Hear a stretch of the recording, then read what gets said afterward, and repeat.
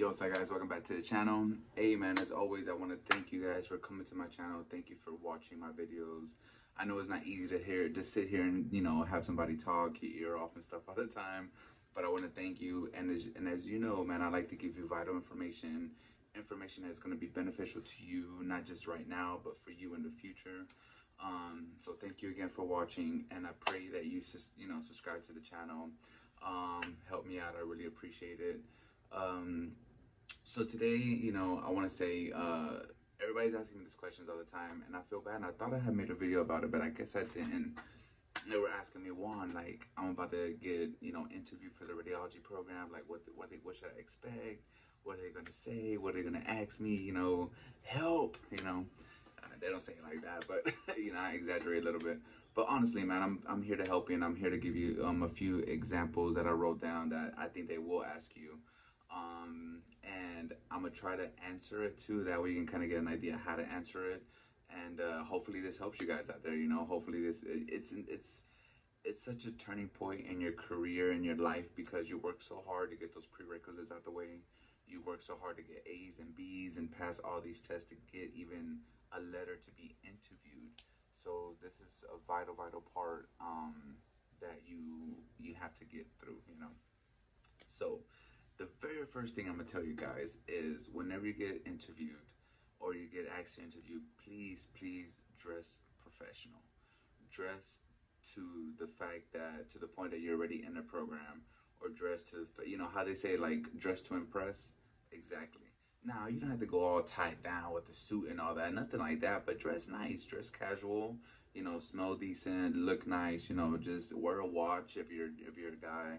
Just something that's gonna make you stand out. Like, look, he fits the role, because when you become professional, man, you're a professional. You're not just a worker. Nothing against anybody out there. Y'all know how I am about anything, but I don't have nothing against Walmart, nothing against McDonald's, nothing like that. We need everybody to work everywhere, right? But when you go through a program and you actually finish your certified tech, you are a professional. You're not just a worker. It's not just a job. It's a career. It's different. So you want to dress to that occasion. You want to be different. Now, after you're a tech and you're done, then you dress how you want. But in the end of the day, but to get there, man, you have to, dress the part. So yeah, it's important. So the very first question they might ask you is like, what got you into radiology? What makes you think that you even like the radiology department? What makes you get into it? And that's a hard one, because it's like, me, when I first went to school, I was like, well, it's a more manly job, you just go, you put a big old machine, and you take a picture, and you're done, you're a man. That's not the right thing to do, but that's what I was thinking, when I was starting. And you want to, go around the lines of, like, and the most important thing too, guys, if you had a medical experience yourself, tell them. Be like, look, one day I was a patient and they had an x-ray in my hand and I thought it was very interesting, and from that point on I saw myself as becoming a radiology technologist, and I went for it, and that's why I'm here today. Just something short, sweet, simple, and just tell them something that is gonna put you apart from other candidates. So the second one, I would say that they probably ask you, like, what do you know about the hospital and the clinical environment? Like, a lot of people go in fresh and they don't know, never stepped in a hospital. Probably they're, they don't know what it is, right? So in that part, you have to do a little research before you go in. That's why you're watching this video, right? Be like, okay, what does a hospital do? What do they, what can I expect to when I work in there? What can I look? There's plenty of videos out there that will show you, what all the little signs say, what is, the acronyms for this means, and just what do you know about it, So that's kind of tricky one. I can't really tell you how to answer that, but it'd be like, look, I know that hospitals have surgeons, they have ER departments, I know they have inpatients that people stay in to get better, things of that nature.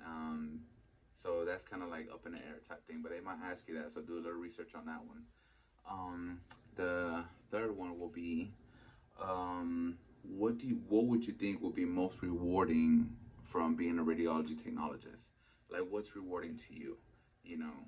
To me, I'll be honest with you, I love the fact that I can go to a patient's room and be like, look, my name is so and so, I'm here to do this. You know, they allow me, you know, the interaction, you know, is it okay if I do a chest x-ray?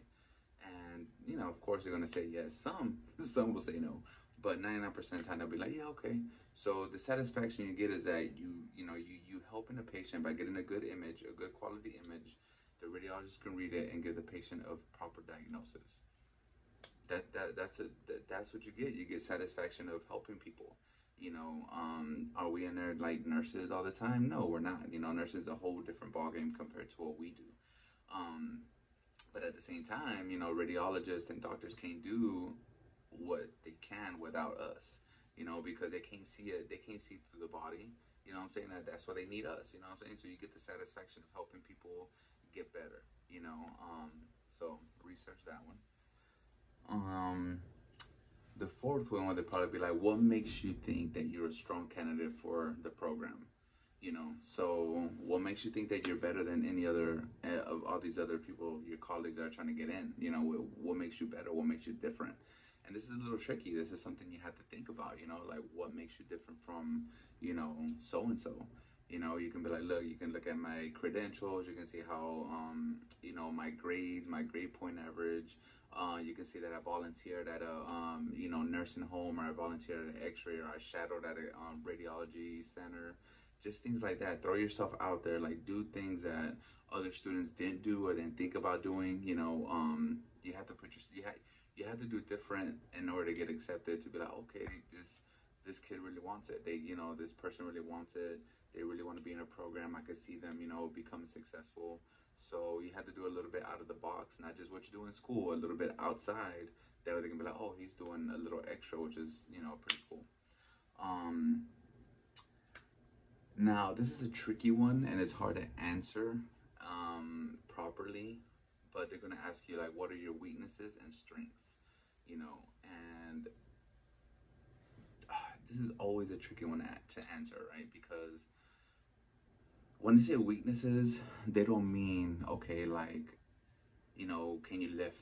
Or, you know, no, sounds crazy, right? But can you lift this thing? Or, you know, what are your weaknesses or your strengths as far as like what are you good at? You know, so this is a tricky one because they're asking you like, as far as your strength, as far as like what makes you different. Again, you know, your etiquette, the way you know that you're dependable. You know, and they're gonna ask you like, okay, you say you're dependable, how? Well, I always in clinic, I always come to class on time. I always stay late because I need extra help or for that reason. I haven't missed a class. I do extra credit when need be. You know, just little things like that. Weaknesses, you know, don't be scared to say you're weak in something because nobody is perfect. So you can be like, look, I really struggled in math, or I really struggled in, you know, this biology or prerequisite course I had to take, what is it, nutrition or something. Just throw something out there, and that way they know, like, okay, well, he knows his weaknesses, which means that he's going to work at it, which means that we know that he's going to put the extra effort because he knows that he lacks it, you know, or she lacks it. So just things like that, you know, it's a tricky question, but they probably would ask you that. And this is a really important one. This last one is going to be, are you good or do you work well under pressure? Because trust me, the program is pressure. When you go to clinicals, it's pressure. When you become a technologist, it's pressure. Always, always busy.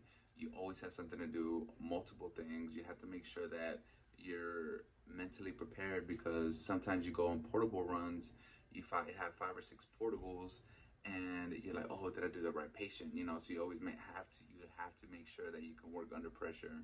Make sure you're doing the correct patient, correct side, and you have to be on point, man. That's it. You have to be on point. So you have to answer that. You know, are you good on? You think you're good under pressure? Are you good under pressure? Like, how would you know? Give me a scenario. You know, how you were good under pressure. Now that was kind of stretching it. I don't know if they will really ask that or not. But it's something to think about. It's something to think about, especially if you're thinking about going to the medical field, man, because the medical field is super stressful. It's not stressful. You're going to step in a building and be stressed right away. But it is a tough job. It's not just coming to work and just pressing a button. It's not that easy, but it's definitely rewarding. It's definitely a good career to get into, and yeah, guys, I wish you the best, man. I honestly do. If y'all stay to the end, leave me comments, leave me anything y'all want. Let me know what y'all think, and if y'all need any other help, y'all already know.